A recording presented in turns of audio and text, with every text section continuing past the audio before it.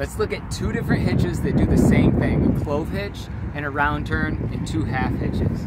The clove hitch, it's two successive half hitches. That's the definition. You go around, and the secret here, keep it open like this and go around and come back through. This is a clove hitch. It'll always look like this. They'll run parallel and opposite like this. So now let's look at a round turn and two half hitches. So it'll go around the object. Here's a turn. Now all the way around, that's a round turn. And then two half hitches. Make like, sometimes they say make a 4 and go through.